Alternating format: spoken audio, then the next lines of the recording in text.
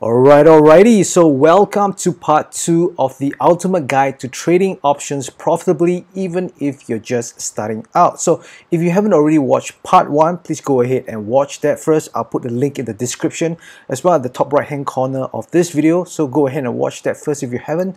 So let's do a very quick recap of part 1, right? So in part 1, we learned about the fundamentals of options. We learned about puts and call options. We learned about the moneyness, what this all means in the money, at the money, as well as out of the money. And then we also learned about intrinsic and extrinsic value, right? And also we learned about the Greeks. While there are many Greeks, I only shared with you the 4 important ones that I think that you really need to know. And more importantly, we also learned about the expected move. So the expected move is also the market's expected range over a given period. So theoretically, the market should stay within the expected move 68% of the time. But as we learned, historically, it has actually stayed within this range longer than what it actually suggests. So it actually stays within the expected move 71 to 85% of the time. So that means that the historical statistics show that the implied volatility is overstated most of the time compared to the realized volatility, and that's why we have an edge as option sellers. Now, in this part 2 of this video, we're going to dive deeper into this.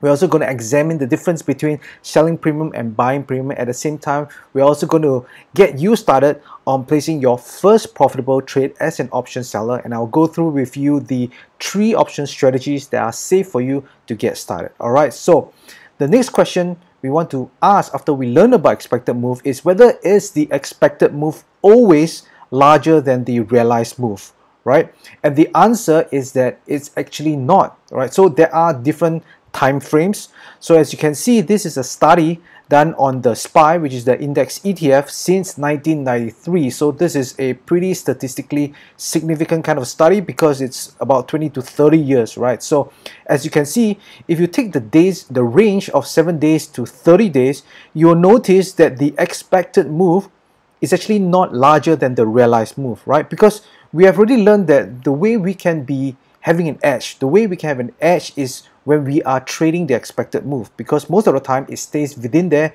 compared to what the theory suggests, and then we're getting more premium than we should. But in this case, it shows that the expected move is actually lesser than the realized move. So in this case, there is no edge. In fact, you're going to lose money if you're going to be trading this expected move, because most of the time the realized move is more than what the expected move. So where is it where the expected move is larger than the realized move? So as you can see, it's only when it reaches 45 days, right? So at 45 days onwards, you notice that the average expected move is larger than the average realized move, and is larger by 0.5%. So this is the beginning of our edge, right? So this is the beginning of where the realized move actually start to be smaller than the expected move.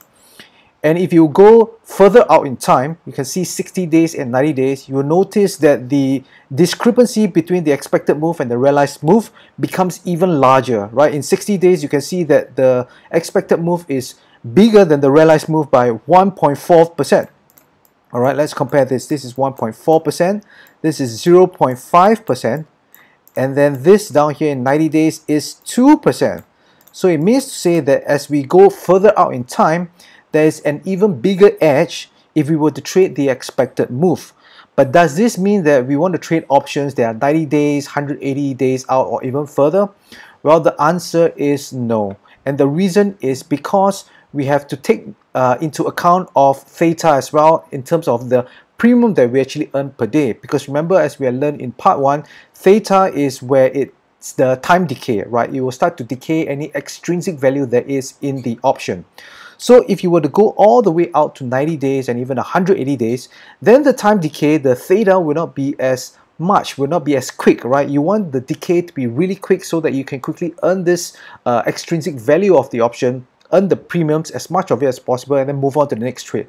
But if you were to choose something that's very far out, then guess what? It's like eating ice cream during winter, right? The ice cream is not really going to melt that much because the surrounding is very cold. But if you were to eat the ice cream during a very hot summer day, then the ice cream is really going to melt. And that's the ideal environment which we want to trade our options as well. And this ideal environment would then be around the 45 to 60 days marks. And this gives us the basis of where we are going to choose our options time frame. So there are many days to expiration. So this is the reason why we want to ideally choose around 45 to 60 days, because this is the sweet spot, right? The sweet spot whereby the realized move is lesser than the expected move, and then at the same time we have very good theta decay that gives us pretty good premiums as well. Alright, next let's talk about selling premium versus buying premium. So first of all, selling premium will always have a higher probability of profit than buying premium. So let's examine two different strategies down here that are both bullish, right? So you have the short put spread, which is a premium selling strategy. You receive a premium upfront, whereas for the long call spread, you have to pay a debit, right? You have to pay a premium to enter into this trade. So right off the bat, you will notice that the probability of profit, the win rate, is very different, right? For the short put spread, you have an 80% chance of winning, right? Almost 80%. Whereas for long call spread, it is 50%. And for the long call spread, this is at best the highest win rate that you can get, right? You know, some people even want to go for the out of the money call spread because they think that it is much cheaper, right? It is indeed much cheaper, and then you also can get a better risk to reward, whereby maybe you risk $1 to make maybe $2 or even $3. But the problem with that is that you have a very low probability of win, right? Your win rate is going to be very low. So in order for you to win on your long call spread in the long term, you have to be really right on your direction, which means to say you need to be able to know how to read the charts or find the turning points on the chart, and then from there place the long call spread in hopes that the market will go up. But whereas for the short put spread, you don't really have that pressure because it's a little bit more forgiving, right? It's much more forgiving because you can see this is where the current market price is. Now the market, if it goes up, you will make money. And even though it stays still or even goes down to just above this strike price, you can still be in profit. So one of the most difficult things to do when you're trading the market in general is to pick a direction, right? Because in any given day, the market can go up or down. So if you're going to pick a direction and if you're going to be right in your direction most of the time, then it might be better for you to just go outright to buy the stock, right? Just trade the stocks outright. You'll be able to get a better return compared to if you were to do the long call spread and you have to wait for time passes before you can actually achieve the maximum profit. Now, if you're someone that don't really want the stress and the pressure to always pick the right direction, then the short put spread will always be a better choice, because again, remember, when we trade the expected move, what we know is that it will stay within the expected move longer than it actually should. So one of the things that everybody wants when it comes to trading is to have a consistent income. And in order for you to have a consistent income, you need to have a strategy that have a high win rate, right? So if you're going to have a 50% win rate, then you can suffer what is called a losing streak. So this is the next important concept for you to understand. You see, lower probability trades have a longer losing streak compared to higher probability trades, right? So let's just examine the 50% win rate strategy. So this is the debit spread, right? So if you would take a look at the probability of the consecutive losing trades, so this is done within a 100 trade sequence, you will see that it is very possible for you to get 4 losers at a time, right? In fact, if you will go all the way to 10 losers at a time in a sequence, you're right, you have a losing streak of 10 losers in a row, there is a roughly 10% chance, right? 9% chance that you can actually have 10 losers in a row. So tell me, what does this actually do to your psychology? Right? Imagine you place the trade and you looking at the chart and you place the long trades, and suddenly you start to realize 6 losses in a row, or not even say 6 losses. You start to realize 4 losses in a row. Now, is this going to start to doubt your ability? Is this going to start to doubt you placing the next trade and you're going to get afraid? Well, most likely so, right? Because us humans always want to win, and when we start to have feedback, or rather feedback where we keep losing, this is going to start to deter us, right? We're going to start to doubt, we're going to start to be afraid, and it may even reach a point where, you know, you start to get analysis paralysis and you start to try and get as many evidence to think that the market is going to go up before you pull the trigger, and that may actually miss you some trades where it actually goes in your favor, right? So this is one of the problems when it comes to trading a 50% kind of win rate strategy. Now, no doubt that it can be profitable in the long run, right? Even though it can be profitable in the long run, you may not reach a point whereby you are confident enough in a strategy to actually place the trades, right? As you can see down here, imagine you have 7 losses in a row. For you to place the 8th trade, the next trade, is going to be so difficult now because you have already started to see a very big drawdown in your account and you're afraid that the next one will be a loss. Now, let's compare the strategy whereby there's an 80% win rate.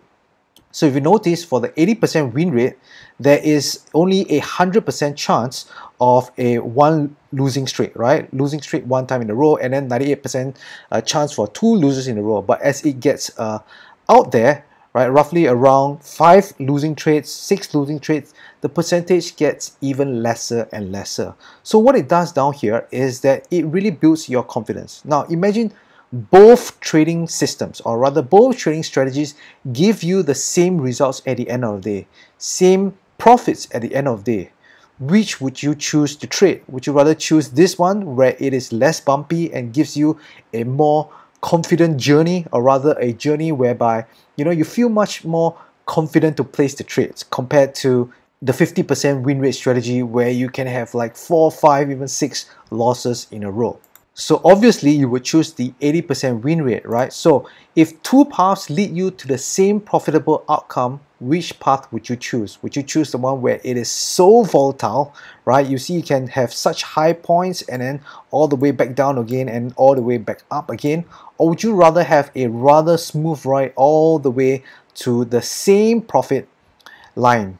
So obviously we would want to go for strategy number 2.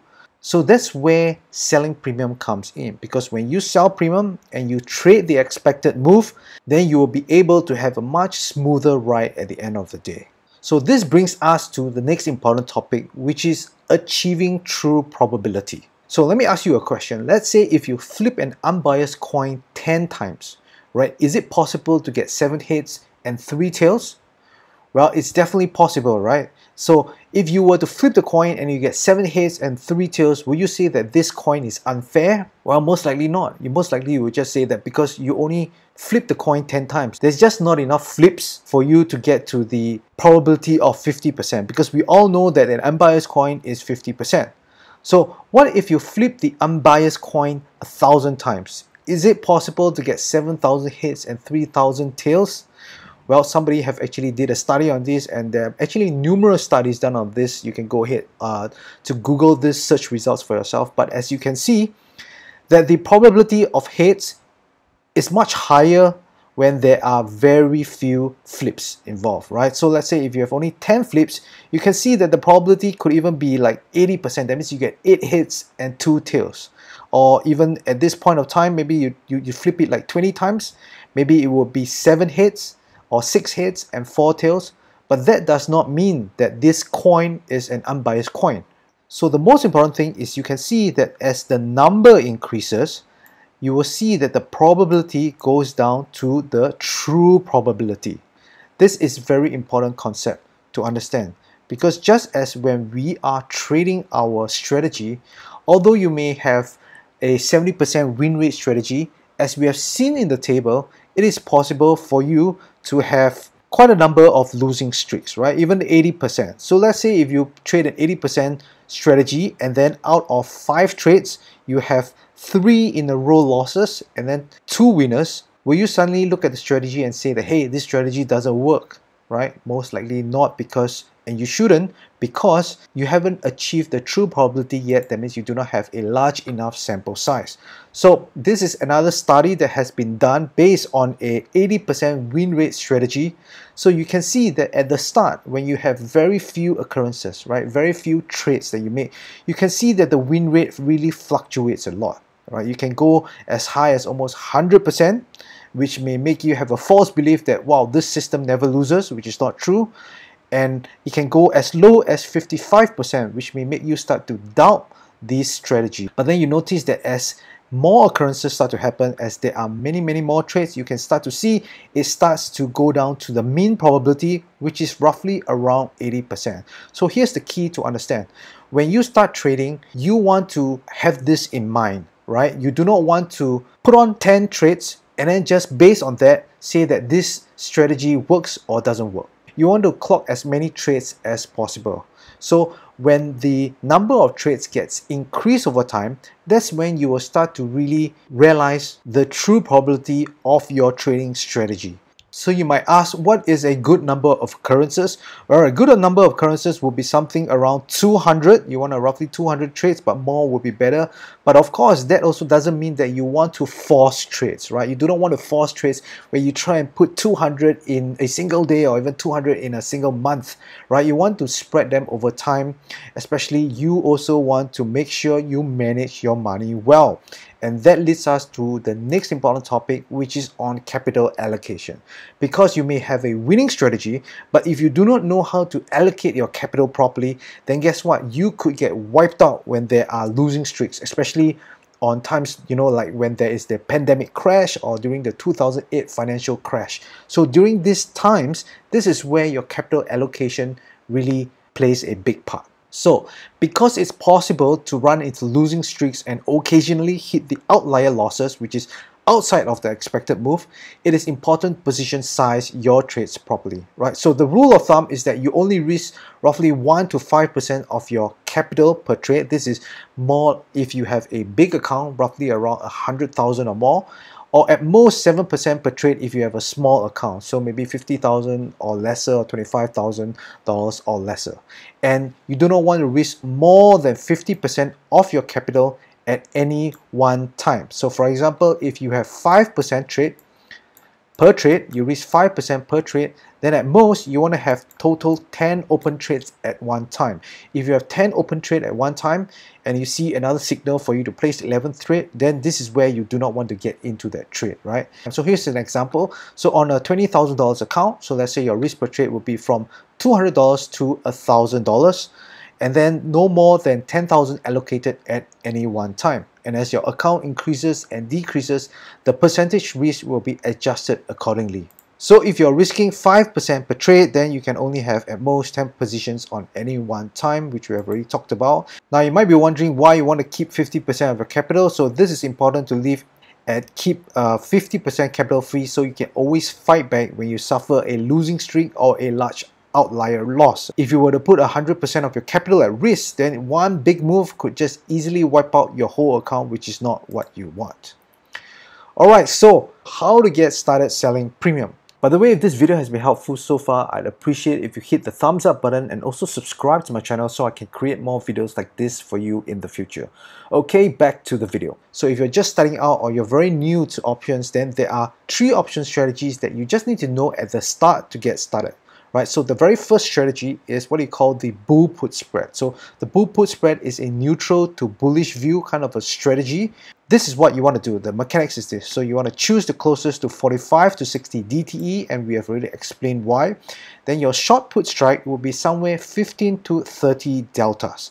So this will ensure that you have at least a 70% win rate.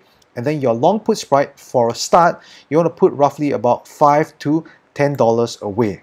Right, so for example, if you were to take a look at this chart down here, you want to place the put option, the short strike, out of the money, right? Basically at around 15 to 30 deltas, and then you buy another put option below that, further out of the money, to cap your maximum risk. So this way, even though if the market crashes all the way to zero, this is the most that you can lose, which is the spread. And at the start, I would just suggest to go roughly $5 to $10 to get your feet wet. And as you get better, you can start to increase this width, because studies have shown that if you have increased width for your spreads, then you will be much more profitable, right? So that is a talk for another day where I'll go into, probably I'll create another video on that. But for now, this is what you need to understand when it comes to the bull put spread. So next is the opposite. So previously we have the bull put spread, which is the neutral to bullish view. Well, now we have the bear call spread, which is a neutral to bearish view, right? So if you think that the market is going to go down, then this is where you want to put on the bear call spread. So same thing, we want to have the option strike price, or rather the option days to expiration, 45 to 60 days, and then the short call strike, again 15 to 30 delta, that ensures a 70% win rate, and then the long call strike, which is $5 to $10 away. And finally, the third option strategy is that what if you have no view on the market, you have no idea how to read charts, or you're not sure whether it's going up or down, then guess what? You can just go with a neutral strategy,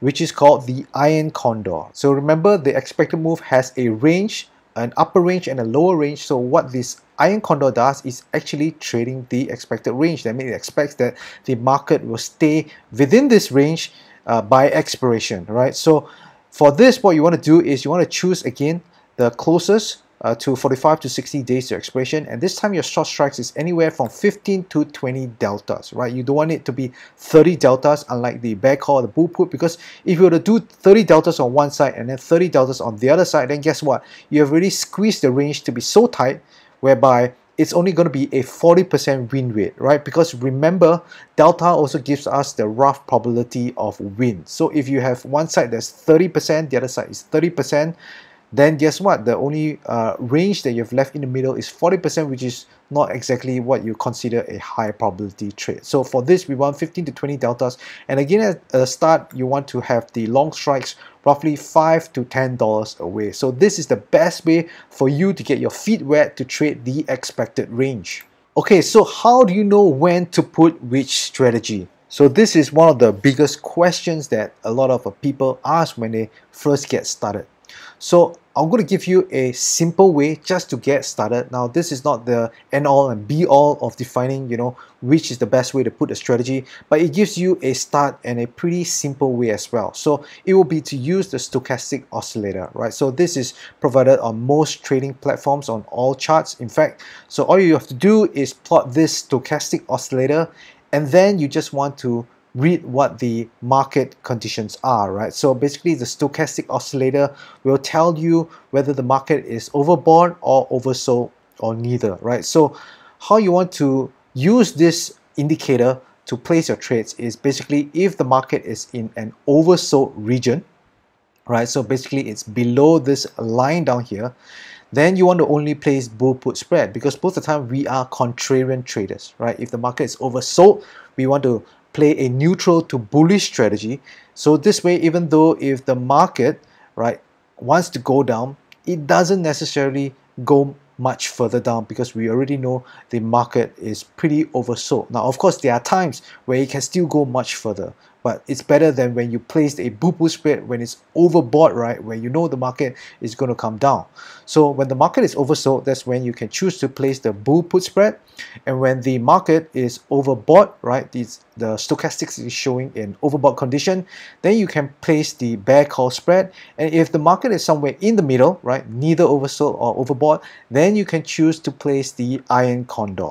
Okay, so let's get started placing your first profitable trade. And by the way, don't place it on the live account if you have never traded options before, right? Just go ahead and try it out for yourself on a demo account. So step number one, that is to trade index ETFs, right? So as a start, I want you to only trade the index ETFs instead of stocks, because we already know that stocks are much more volatile, right? You have earnings, and then you have those kind of news that suddenly will make the stock gap up or gap down, and it comes very sudden, right? Like for example, Google, the other day they messed up their advertising, their AI was not giving the right answer, and all of a sudden the market took it as a very, very negative thing, and then they started to sell the heck out of Google, right? So this is where it will go out of the expected range. So as a start, always trade index ETFs. In fact, most of my trades are all on the index ETFs, right? You have much more smoother ride all the way to the end. You will have much more consistent profits compared to if you were to trade stocks. So as a start, you want to trade either of these index ETFs. So if you have a pretty big account, then you can go for the larger index ETFs, which is IWM, Spiders, and QQQs. But if you have a smaller account, right, maybe you have something under $25,000, under $10,000, then I would suggest that you go for the lower price index ETFs like the EWZ or the XLF, right? So this at the moment of recording right now is roughly around $20 to $30, right? So it's a very good place for you to get your feet wet trading these strategies. Now step number 2 is to open up the chart and see what the stochastic oscillator is reading. So remember, I shared with you in the previous slide how to put on either a bull put spread, a bear call spread, or the iron condor, right?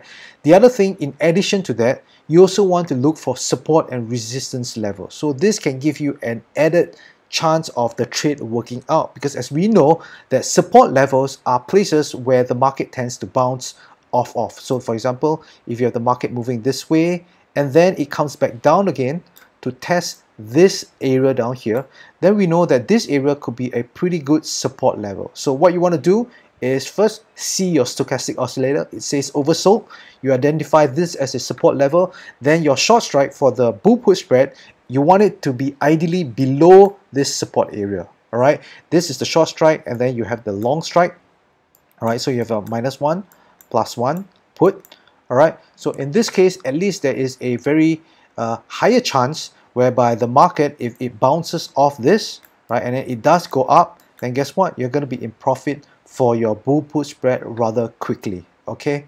So similarly, if it's overbought, look for resistance level. So resistance levels above, right? Resistance levels above, which is the previous high most of the time. So as the market goes higher, right, make sure that the stochastics oscillator is showing overbought. Then you can place your short strike again above this resistance level, right? So this is a short call, and then you buy back a call above. So this way, at least the chances of the market going down would be slightly higher. Step 3, place your trade according to the trade mechanics, which I shared with you in the previous slide. Just go back and watch that again. And then finally, you want to close your trades at 21 days to expiration rather than leave it to expiration, right? So there are 2 reasons why you want to do that. So first of all, it has been shown that, you know, if you were to close your trades at 21 days to expiration, you can see that your return is actually higher. So this is another study that has been done. You can see that if you were to close the trade early compared to if you were to leave it to expiration, you can see that the results are actually better, right? Your return is much better.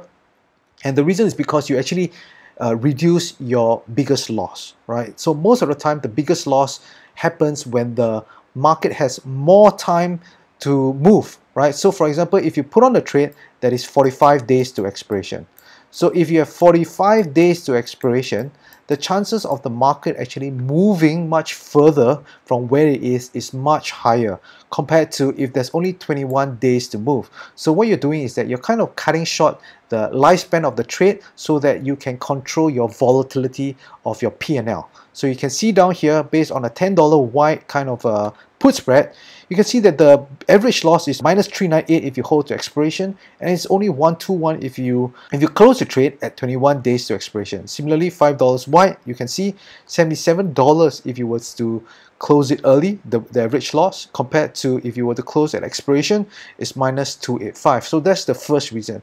Now the second reason is so that you do not have the issue of being exercised, right? So let's say, for example, you put on the bull put spread, all right? So let's say, for example, you saw that there's a support down here, the stochastics is oversold, so you place your bull put spread down here. So this is the short strike, -1, and then +1.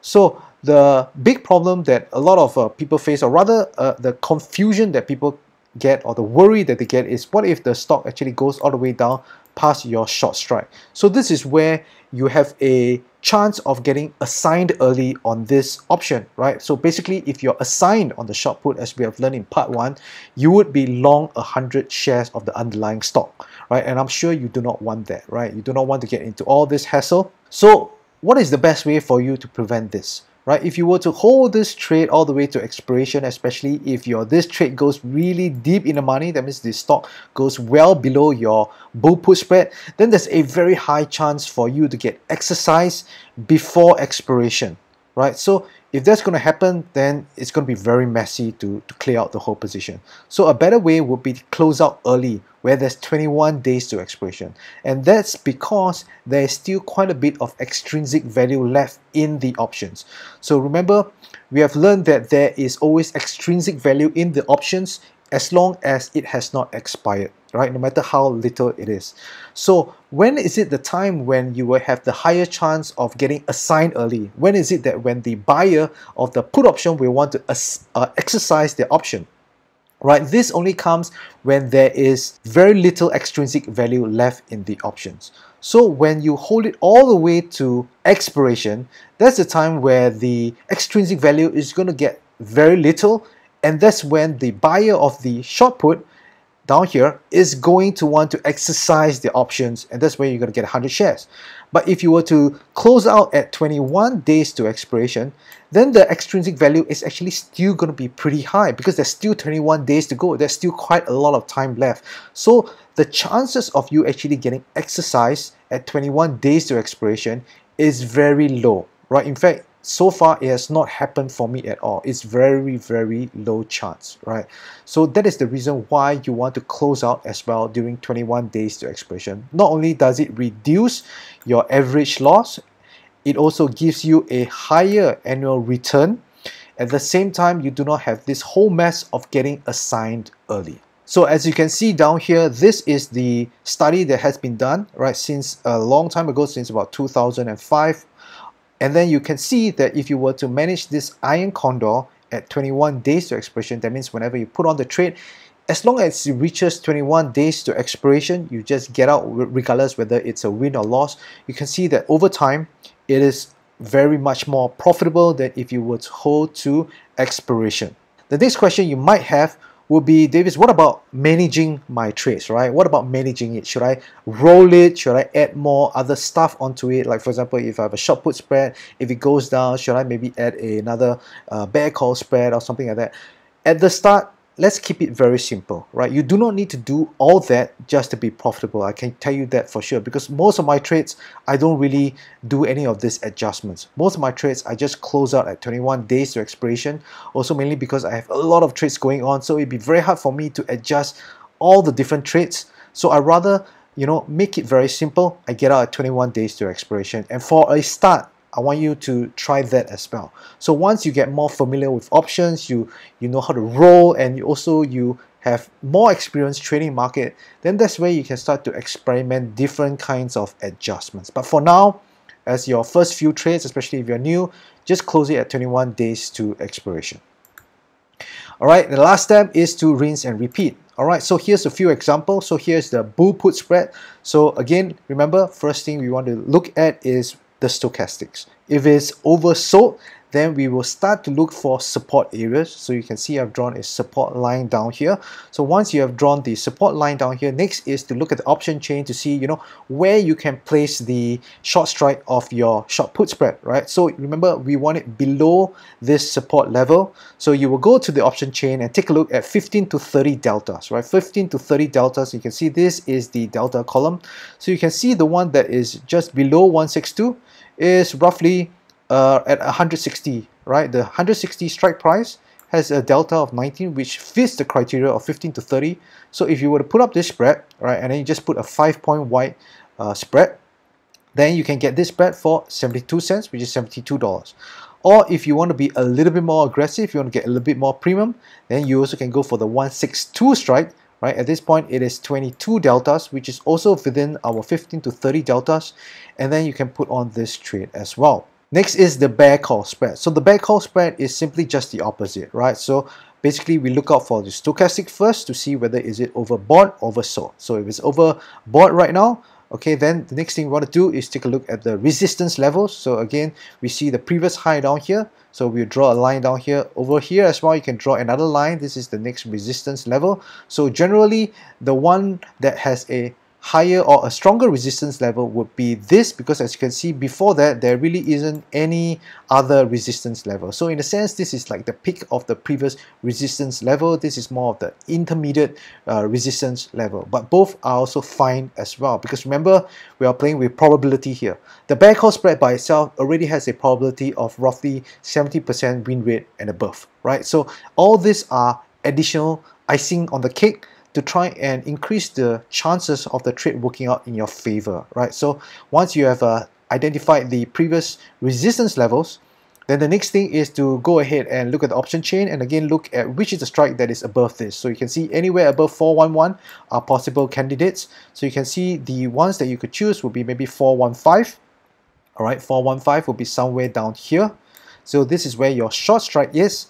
And then if you were to look at the option chain, you'll see that total you can get this for $1.44, which is not bad, which is pretty good, right? So if you're a little bit more conservative, right, you may want to go for the 420 strike price, the short strike at 420, and then 5 points away would be your long call strike, right? So for this you can get $1.11 for this. Next would be the Iron Condor. So remember, for the Iron Condor, you just make sure that the stochastics is not overbought or oversold. Now, remember, this is just a guideline. Doesn't mean that if the market is oversold, you cannot put on the Iron Condor, or if it's overbought, you cannot put on Iron Condor. You can as well, but because you have 3 strategies going on, you can actually complement them with each other, right? So when it's not oversold or overbought, you can put on the Iron Condor. When it becomes oversold, then you can put on the bull put spread, or if it becomes overbought, then you can put on the bear call spread. So this way you have, you know, you're diversifying in terms of different strategies. So in this case, you can see that, you know, this is not overbought, not oversold, so you put on the Iron Condor. So at the end of the day, you can see that the Iron Condor, again, if you were to get out around 21 days, it will be a profit, or if you hold on to expiration, it will be a profit as well.